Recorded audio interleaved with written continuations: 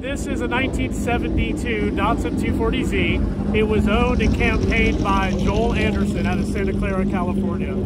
Joel had a C production car, and he was pretty successful in it. Went to the runoffs in '78, and he was ready for the next challenge. And so he needed a car.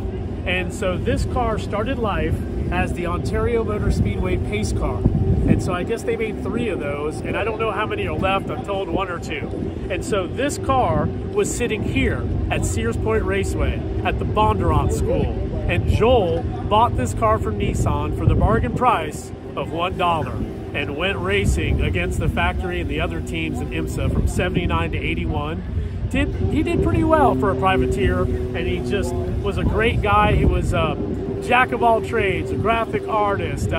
He just did anything. He was larger than life. So I bought this car in 2010, disassembled, and Joel helped us and the Z-Car Garage crew, friends, family, put this car together. And in 2014, we drove this car in the Rolex reunion with Joel Anderson at the wheel.